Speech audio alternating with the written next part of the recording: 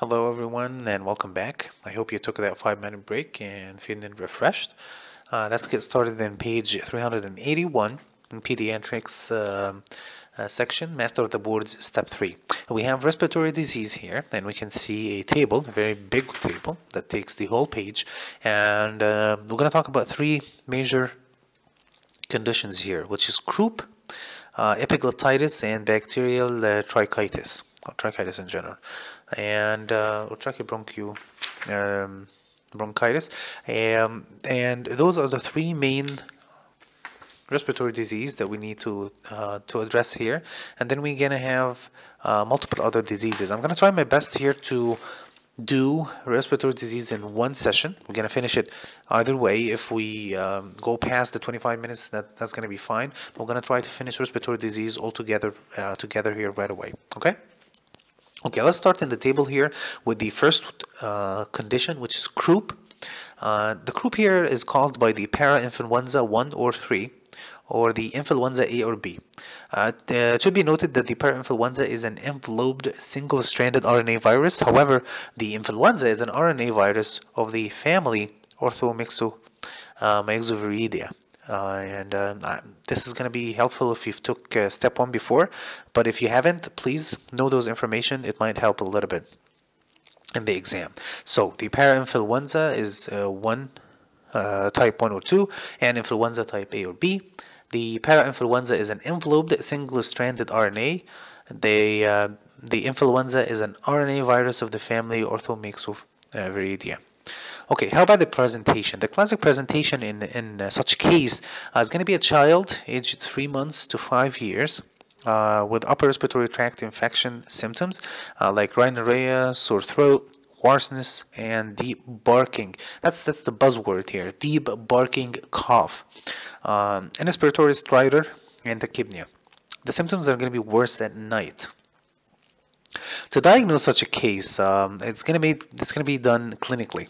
However, we can do a neck X-ray. It's going to be positive for steeple sign. This can be diagnostic. I don't think that this is something that you're going to do or order in the exam. It's going to be clinically mainly. But just in case, if you see something like that, please do so. Just recognize it. I've never seen such a case before. I'm not really a pediatrician, so if you can comment below with an X-ray that shows that sign, that would be really helpful. All right. Okay, so we diagnosed that case. How are we going to manage it? The steps of management first is going to be humidified oxygen. We're going to be also given nebulized epinephrine and corticosteroids, and this is going to help the presentation here. Antitussives, decongestants, sedatives, or antibiotics are not used in the management of croup, and this is really important because this is kind of like a common mistake to give antitussives because he's coughing, and decongestants because he has sore throat and so on, and rhinorrhea, and antibiotics are not really going to do anything. It's a virus, so do not use those in management of croup here. So just humidified oxygen, nebulized epinephrine, and corticosteroids are going to help. The complications or the prognosis here, usually it's going to be a spontaneous resolution within 1 week, and we always suspect the diagnosis of epiglottitis because, of course, epiglottitis is a major problem. It is actually an emergency, and we should suspect that in case of croup as well, and exclude it. Okay. When having said epiglottitis, let's just jump into this. And epiglottitis is caused by either H. influenza type B, but now it's less common. But it could be strep pygens, pneumonia, strep pneumonia, or Staph aureus, and mycoplasma. So again, H. influenza type B, and this is now less common, and other types of bacteria. So it's a bacteria infection. That's just establish that, but it could also be strep pygens, strep pneumonia, and Staph aureus or mycoplasma. A note here again, it says that H. influenza is gram-negative cocobacilli, okay, and the Staph pneumonia is a gram-positive alpha hemolytic bacterium. The Staph pygen is the gram-positive coccus that causes group A streptococcal infection. Again, we talked about three bacteria here. The first H. influenza, and the important part is that it's gram-negative and Coccobacilli. And then we talked about the strep pneumo, and this is a gram-positive and alpha hemolytic bacteria. Please refer to microbiology if you would like to know more about that. And finally, we said the staph pygens, which is the gram-positive cocci that causes the strep A streptococcal infection, group A streptococcal infection. All right. So, how about the classic presentation here? What we're going to see in a patient who has epiglottitis. First is going to be a sudden onset. Very important, sudden onset. A muffled voice, drooling, dysphagia, high fever, and inspiratory stridor. The patient prefers sitting in the tripod position, and the patient has a toxic appearance. So, sudden onset, muffled voice, drooling, dysphagia, high fever, and inspiratory stridor here. Okay, the diagnosis, well, this is a medical emergency here. We go straight to management based on clinical diagnosis. Performing diagnostic workup is going to be after stabilization. We can do the neck x-ray, we're going to see the thumbprint sign. We can do blood cultures for the bacteria, and we can do a nasopharyngoscopy in the OR, and finally an epiglottic swab culture. But again, the important part here is not what the diagnostic workup is, but it had to do with after stabilization. That's very important. Okay, so speaking of this, what is going to be the management? The first thing is going to transfer the patient to the hospital or the OR. We're going to consult an ENT and an anesthesia specialist. We're going to intubate the patient. We give antibiotics, probably ceftriaxone and steroids. We give rifampin prophylaxis to household contacts if H. influenza is positive. But this is actually after the swab and the blood culture and so on. The complication that we might suspect in such cases is going to be airway obstruction and death. And that's why we intubate the patient, that's why it's a medical emergency, and so on. Okay, that's been epiglottitis here. Finally, it's going to be bacterial tracheitis, and the organism is Staph aureus. Staph aureus is a gram-positive coccus that occurs in clusters. Okay, so Staph aureus. The classic presentation is going to brassy cough. I don't really know the difference between brassy cough and barking cough and so on, but it's the buzzword here. Anyway, it's going to be cough in general. High fever. Respiratory distress, but no drooling or dysphagia, which differentiates it from, again, epiglottitis. That's really important. Okay, epiglottitis is going to have the drooling and the dysphagia. The child is going to be less than 3 years of age. Usually occurs after a viral upper respiratory tract infection. The diagnosis is going to be clinical, because plus we can do a laryngoscopy. We can do also a chest x-ray, which will show a subglottic narrowing, plus the ragged tracheal air column, ragged or something like that. I'm not sure how to pronounce it. It's an R-A-G-G-E-D, tracheal air column, and blood cultures and throat cultures, of course. The management is going to be anti-staph antibiotics, and we can sometimes intubate the patient if it is severe. The case is severe enough. The complication is going to be airway obstruction. But this is different from epiglottitis, is that it's not a medical emergency. Okay, so we're done with that table here. And let's move to the next page. And the next page starts with clues to less common disorders here. Okay, so before that, in the left side, we have a note that says differentiate epiglottitis from croup by the absence of a barking cough. So that's how we differentiate both. A barking cough. All right. So again, clues to less common disorders. So if we have a diphtheritic croup, have diphtheria that is causing the croup here. This is extremely rare in the United States or the North America in general. It's going to be presented with a gray-white pharyngeal membrane, which may cover the soft palate. It bleeds easily. Don't forget that diphtheria is a notifiable disease. Okay, so that is a highlighted fact here, that diphtheria is a notifiable disease. We should notify that the patient has diphtheria here. The second is going to be foreign body aspiration. What we should look for is a sudden choking or coughing without really any warning. Retropharyngeal abscess. The patient is going to have drooling and difficulty swallowing. Extrinsic compression, like a vascular ring or something like that, or an intraluminal obstruction, like a mass or anything. The patient is gonna have a continued symptoms and does not improve with treatment. So we give treatment and the patient is not really getting better. Well, we should think about an extrinsic compression, something that is compressing his airways, either a vascular ring or something that has to do with the inside, the intraluminal obstruction, like a mass. An angioedema, this is easy to suspect, is going to be due to allergic reaction. So a trigger is given in such a case. We manage it with steroids and epinephrine. If severe, we can intubate the patient for airway obstruction. Angioedema is mediated by bradykinin, and this peptide increases the permeability of the vasculature, leading to the accumulation of fluid.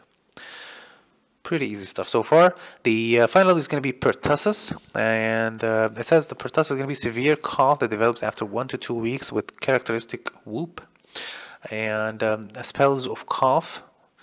We should look for a child with incomplete immunization history.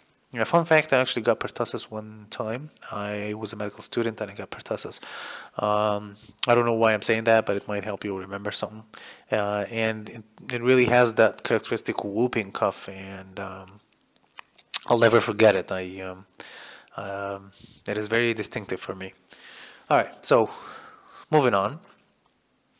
We have a question here, and it says a toddler presents to the emergency center with a sudden onset respiratory distress. The mother reports that the child was without any symptoms, playing with his Legos. Okay, if he says Legos, right away I'm gonna think the foreign body aspiration in the living room with her siblings. On physical examination, the patient is drooling and in moderate respiratory distress. So far, that still is foreign body aspiration. No, the drooling doesn't have to do with the foreign body aspiration. Okay, let's continue. And in moderate respiratory distress, there are decreased breath sounds on the right with intercostal retraction. Okay, this is still the foreign body aspiration. Which of the following is the most appropriate next step in management? And it says antibiotics. I'm going to say no, of course. Bronchoscopy, and this could be a valid option. Chest X-ray, cricothyroidotomy, and throat cultures. Well, cricothyroidotomy is going to help much because we have it in the we have decreased in breath sounds on the right side, so I'm going to think the right main bronchus is obstructed.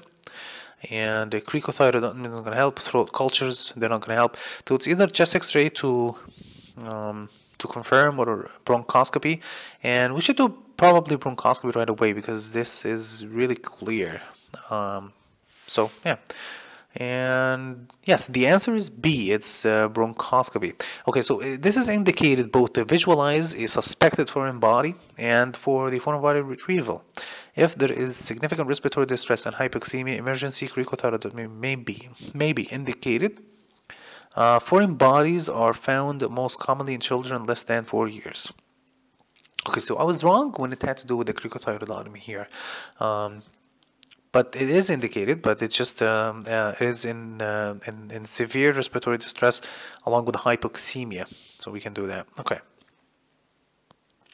Finally, it says recurrent infections in a young child should always raise the suspicion of previously undiagnosed aspiration. Okay. We should get a chest X-ray to look for the post-obstruction at the lexus or visualization of the foreign body. So a chest X-ray can be used in this case. Very good. All right. We have a note on the side that says that the most common sites of foreign body aspiration are either 1 in children, of more than 1 year, it's going to be the larynx. If the child is less than 1 year, we're going to see it in the trachea or the right main stem bronchus. So more than 1 year, it's going to be the larynx. Less than 1 year is going to be the trachea or the right main stem bronchus. All right, very good. So we're done with this part. Let's go to the next. We have inflammation of the small airways, and the first one is going to be bronchiolitis. Bronchiolitis here, the pathophysiology of bronchiolitis is as follows. First, we're gonna have the respiratory syncytial virus. In 50% of cases, we can have parainfluenza virus, adenovirus, or other viruses here, but respiratory syncytial virus is the most common one. The bronchioles are the smallest part of the airways, which are less than 1 millimeter, and terminate at the alveoli. They have ciliated cuboidal epithelium over a layer of smooth muscle. So far, those things are known and easy. Bronchioles change in diameter and can reduce or increase the airflow. All right. Well, we have a lovely picture here that shows the bronchioles and the vasculature and the alveoli and so on. Finally, here it says that bronchiolitis results in inflammation, which results in ball valve obstruction, which results in air trapping and overinflation. So the ball valve obstruction means that the air goes in, but it just doesn't really go out, and the overinflation occurs. Before I go on, we had a note on the side that says that the best prevention against bronchiolitis is breastfeeding. Okay. That's a good piece of information I didn't know about. So the best prevention is breastfeeding. Colostrum is particularly rich in IgA and protects against bronchiolitis. Very good. Okay, so how is the patient going to be presented? Well, the classic presentation is a child less than 2 years of age, most severe in children 1 to 2 months, with the following symptoms in fall and winter months. So it's seasonal. First, it's going to be mild upper respiratory tract infection.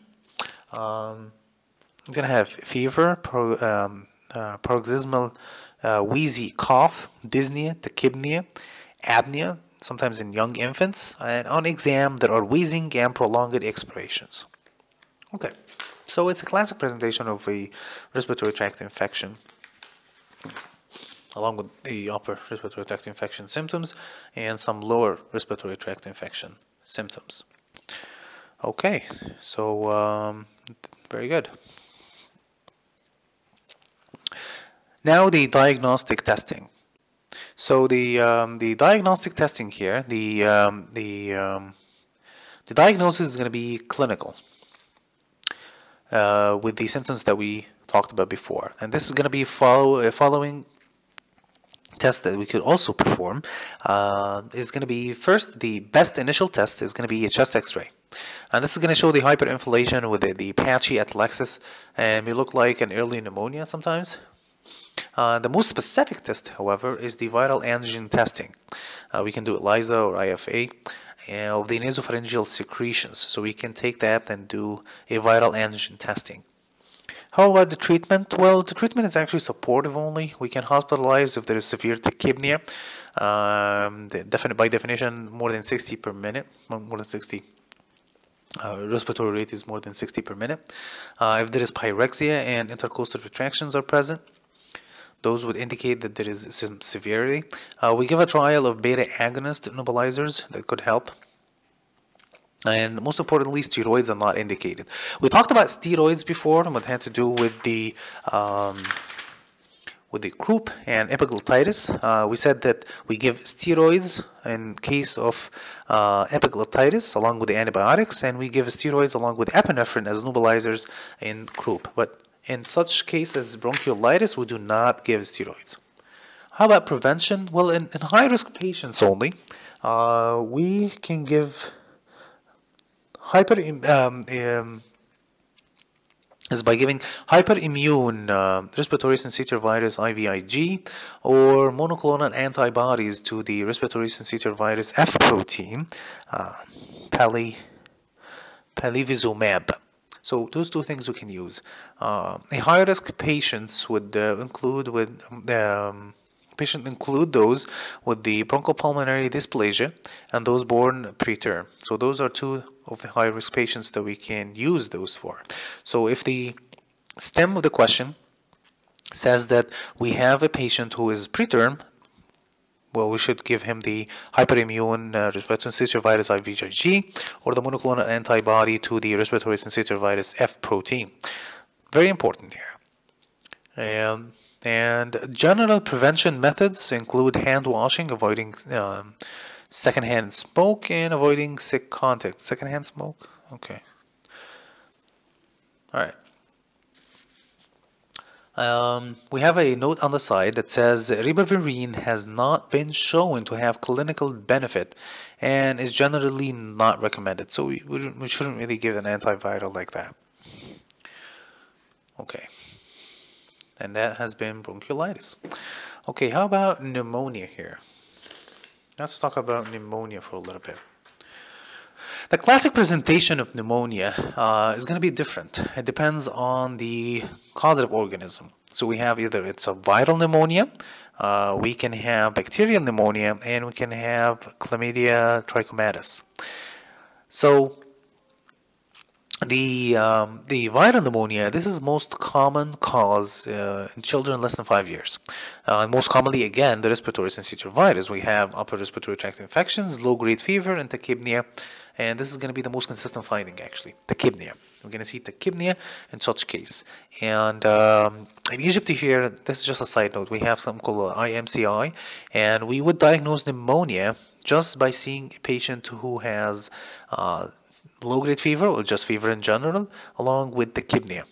If we see that, it's pneumonia until proven otherwise. So you might correlate with that viral pneumonia symptoms here. Okay, so bacterial type of pneumonia, this is most common in children more than 5 years. So less than 5 years, this has to do with the viral one. More than 5 years, it's bacterial. Less than 5, viral. More than 5, bacterial. Most commonly, it's going to be strep pneumonia. Of course, it's called pneumonia. And mycoplasma pneumonia, again. And chlamydia pneumonia. Not trichomatis. That's different. Okay. The symptoms is going to be acute onset, sudden shaking, chills, high fever. That's different from the low grade 1 in viral. There's going to be a prominent cough. There's going to be a pleuritic chest pain, and a child more than 5 years, he can say that he has chest pain. That's so that's one more thing. Markedly diminished breath sounds and dullness to percussion. So this is the full package here. How pneumonia, we think of pneumonia in general when you see when we talk about the classic presentation. Finally, the chlamydia trachomatis in infants 1 to 3 months of age with insidious onset, usually more than 3 weeks. It takes more than 3 weeks. We're going to see no fever or wheezing, and this is going to be distinguish it from the respiratory syncytial virus here. And plus or minus, we're going to see conjunctivitis at birth. Chlamydia trachomatis causes conjunctivitis. The classic findings are staccato cough and peripheral eosinophilia. It's just the chlamydia trachomatis here is a little bit different. It's like extremely different from the others. First of all, no fever. So pneumonia in the presence of no fever is going to be weird. And we're not going to see the wheeze, and that's going to be really weird as well. And we're going to see conjunctivitis. So we're looking for really different things here. And the classic find is going to be the staccato cough and the peripheral eosinophilia. So kind of hard to diagnose and such. Again, infants 1 to 3 months of age with insidious onset, which takes more than 3 weeks. Okay, so a diagnostic testing in cases like that, well, it's going to be chest x-ray. We talked in the bronchiolitis that the best initial test is going to be chest x-ray. I believe in the pneumonia it's going to be the same. What we're going to see here, in viral infection, it's going to be hyperinflation with bilateral interstitial infiltrates and peribronchial cuffing. And pneumococcal is going to be confluent lobar consolidation. And just going back to the viral here, I don't think we can really can distinguish those that from the bronchiolitis, and we mentioned before that it's hard to distinguish those because the bronchiolitis might look like early pneumonia, so just bear that in mind. The chest X-ray is not conclusive, and again.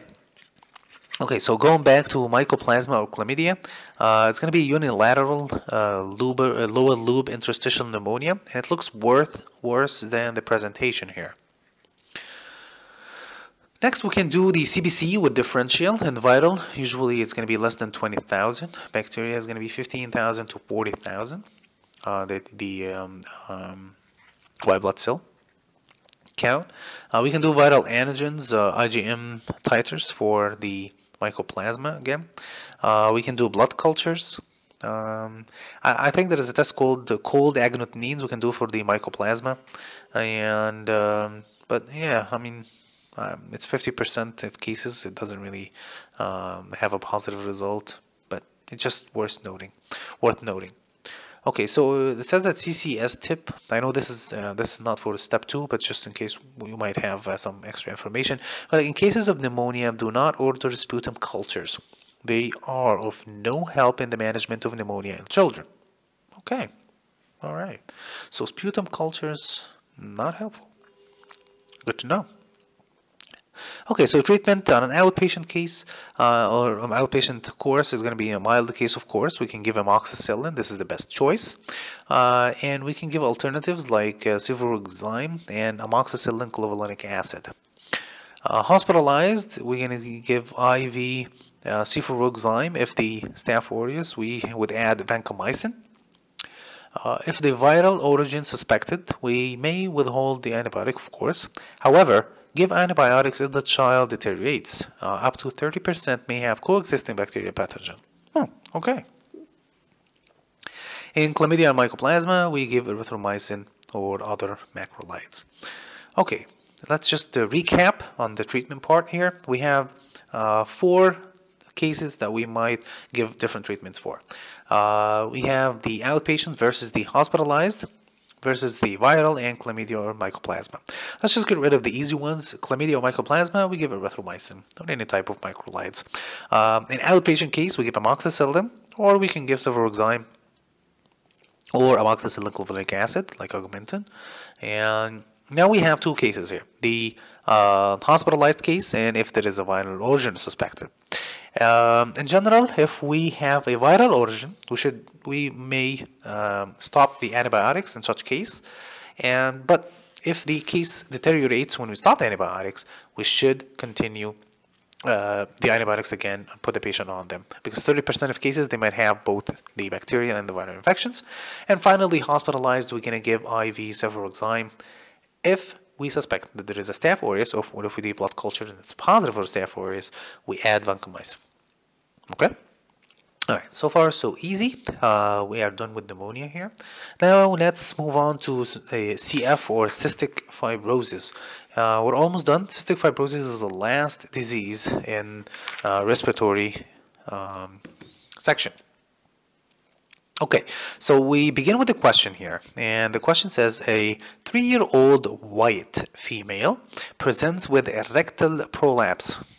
She is noted to be in the less than 5th percentile for weight and height, so she is underweight and her height is not really developing well.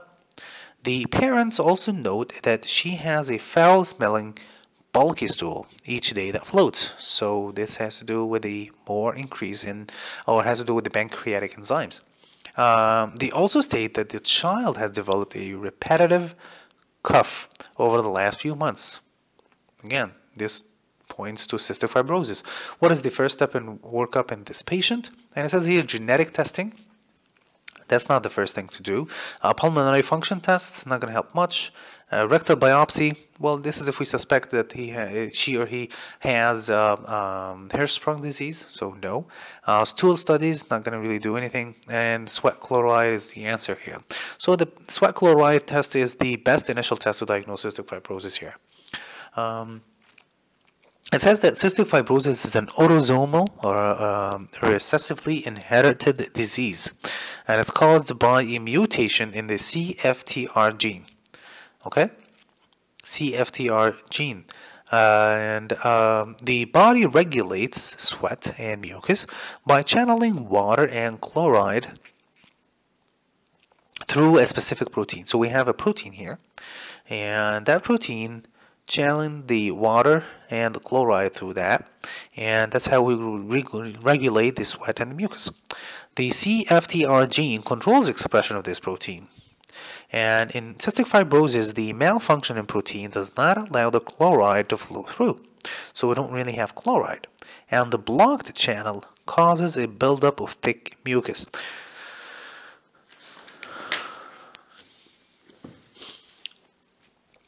So the thick mucus here is what causes all the presentations in general. The most common initial presentation of cystic fibrosis is the meconium ileus. Other signs and symptoms that warrant the workup for cystic fibrosis are first, the failure to thrive from malabsorption, steatorrhea due to the pancreatic exocrine insufficiency, vitamin A, D, E, and K deficiency. Okay, rectal prolapse, and this is most often in infants with steatorrhea, malnutrition, and cough. Persistent cough in the first year of life with the copious purulent mucus production. Very good three things to notice in any patient in this stem, and that would indicate that he has or she has cystic fibrosis. Other associated conditions are undescended testes, infertility, absent or vas deferens, but we're not going to see infertility in children here. So, and allergic bronchopulmonary aspergillosis. Okay, very good. We have a side note that says that meconium ileus occurs in 10% of patients. We look for abdominal distension at birth, failure to pass meconium, and bilious vomiting. That's going to be the meconium ileus here. Okay. Diagnostic testing, we said the best initial test and the most specific one is 2 elevated sweat chloride concentrations, more than 60 milliequivalent per liter, obtained on separate days. The genetic testing we can do is highly accurate, of course, but it does not detect all chromosome 7 mutations. It is done to detect carrier status and for prenatal diagnosis. So it's not really to diagnose the patient. It's more to diagnose the carrier status and prenatal diagnosis here. Newborn screening will determine the immunoreactive trypsinogen in blood spots and then confirm with the sweat or DNA testing. Okay, I didn't know the newborn screening part here before. I know the other ones, but I didn't know that one. So what we're going to do, we determine the immunoreactive trypsinogen in blood spots. All right, okay. The chest X-ray is helpful in monitoring course of disease in acute exacerbations. And finally, pulmonary function testing is not done until the age of 5 or 6 to evaluate the disease progression, if it goes from obstructive to restrictive. All right. Now, how about the treatment here? Okay, for the treatment here, well, supportive care consists of aerosol treatment, albuterol saline, chest physical therapy with the postural drainage, pancrelipase, which aids digestion in patients with pancreatic dysfunction. So all we do here is just symptomatic treatment of supportive care here in general, and it had to do with the aerosol treatment or albuterol saline for bronchodilation, chest physical therapy for drainage of the mucus, the thick mucus that we have, and replacing of the pancreatic enzymes or the lipase. We have a first approved cystic fibrosis therapy that restores the function of a mutant cystic fibrosis protein, and its name is ivacaftor. I'm not sure if I'm pronouncing this right. Ivacaftor or something like that. Well, anyways, it's VX770. And this is kind of like the code, I think, or the active ingredient name. But you can look it up for yourself, and this is the first approved cystic fibrosis therapy that restores the function of a mutant cystic fibrosis protein. It is recommended for all patients age 6 and older who carry at least one copy of the G551D mutation And the G55-1D mutation is present in 5% of cystic fibrosis patients, actually. And it interferes with the activation of the CFTR chloride channel. All cystic fibrosis patients should undergo genotyping to determine whether they have that or not. So this is really important. So it's not all patients with cystic fibrosis would actually take that drug, only who has at least one copy of the G55-1D mutation. It has been shown to decrease sweat chloride levels, improve the FEV1, decrease pulmonary symptoms and exacerbations, and improve. So this is good news, but only for 5% of cystic fibrosis patients. The most common organisms that cause infection in cystic fibrosis are the Staph aureus, H. influenza, and Pseudomonas aeruginosa. And the following treatment have been shown and Pseudomonas aeruginosa. We have the following treatments and that I'm going to talk about, and they have shown to improve survival. There are 3: ibuprofen, azithromycin, and antibiotics. Ibuprofen, this reduces the inflammatory lung response and slows the patient's decline. Azithromycin slows the rate of decline in FEV1 in patients less than 13 years. I'm sorry, excuse me. Antibiotics, during exacerbation, they will delay the progression of lung disease. So again, azithromycin, but it's less than in patients who are less than 13 years of age. Ibuprofen to decrease the lung response, inflammatory lung response, and antibiotics during the exacerbations. Okay, beautiful. Now let's see the antibiotics that we can use to treat cystic fibrosis. In a mild disease, going to be different than a documented infection with Pseudomonas or Staph aureus from a resistant pathogen. In the mild disease, we give macrolide, ciprofloxacin. In a documented infection with Pseudomonas or Staph aureus, we'll treat aggressively with piperacillin plus tobramycin or ceftazidime. So again, in mild case, just give macrolide, trimethoprim sulfamethoxazole, or ciprofloxacin. If we have a documented infection with Pseudomonas or if we have Staph aureus, we treat aggressively. But what we're going to treat with? We're going to treat with piperacillin plus tobramycin or ceftazidime. If we have a resistant pathogen, we used inhaled tobramycin. Okay, for the management considerations here, that we give all routine vaccinations plus the pneumococcal and yearly flu vaccines. We never delay antibiotic therapy even if fever and trachea are not or absent. Steroids they improve the pulmonary function tests in the short term, but there is no persistent benefit when steroids are stopped. It just doesn't really help to have a long-term effect for steroids. It just has to do with short-term effect. Expectorants are not effective in the removal of respiratory secretions. So if you give them, they're not going to help much. And that's been cystic fibrosis, and that's been respiratory disease. So to recap, we talked about respiratory fibrosis, we talked about pneumonia, we talked the bronchiolitis, and we talked about the general conditions in respiratory disease like croup, epiglottitis, tracheitis, foreign body aspiration, and pertussis, and so on. All right, that's been it for this section. We did really well, and I'm going to take a short break of 5 minutes, and we're going to be back with cardiology. All right, I'll see you in the next one. Bye.